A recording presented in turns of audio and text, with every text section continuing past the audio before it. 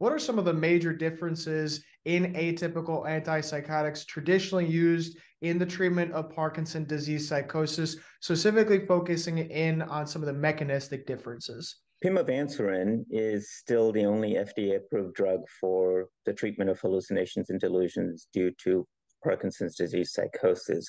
And as your question kind of implies, there's a number of atypical antipsychotics, such as, for example, quetiapine, that are used off-label to treat Parkinson's disease psychosis.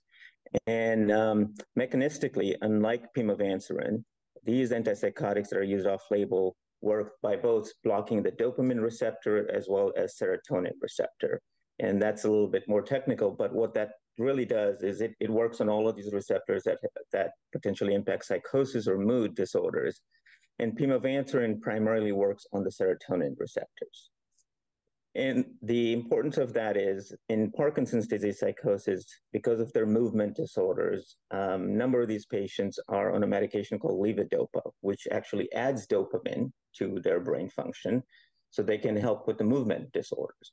Now, if you imagine if you're going to add an antipsychotic that blocks dopamine, you kind of create what I call this treatment gymnastics, right? Where the clinicians constantly have to decide, do I take the levodopa down a little bit in dosing and maybe just treat that way to resolve their psychosis, or do I add a medication that perhaps mitigates some of the benefits that levodopa have? So they constantly have to balance this efficacy and safety.